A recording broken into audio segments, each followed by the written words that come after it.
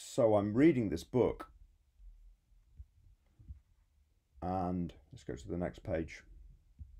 And this is an ebook which I got found it on here. This is the book. This is the bookshelf. So I've been reading this book, and I found this from there's a link here. So when we finished reading the book, you can read books from the library, you can read books from the e-library.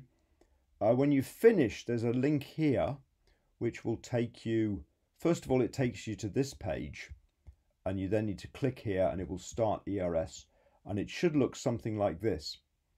And you can find books on here, and it will keep track of what you've read. So to find the book, if you put in, what was the book? What was it called?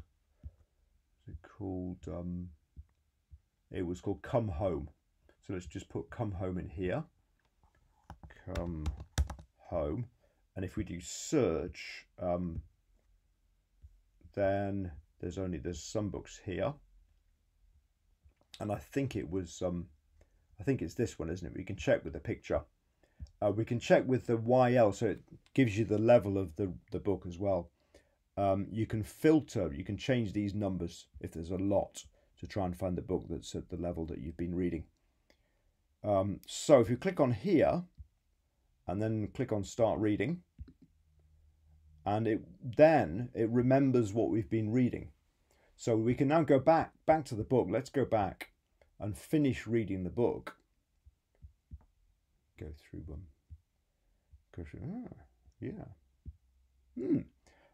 We can go back and finish reading. And when we've finished reading the book, then we can click here. If we add the book by mistake, we can delete it. If we finish reading the book, we can click Finished. And as you can see here, the first question is, how much of the book did you read? Now, I didn't actually read the whole book. You don't have to read the whole book. If you've just read some of it, you can say how much you read. You can say how long it took you to read. It took me about 20 minutes to read that much. And you can also tell us how interesting the book was. It was pretty interesting. I found it pretty easy. I found the story quite easy to understand.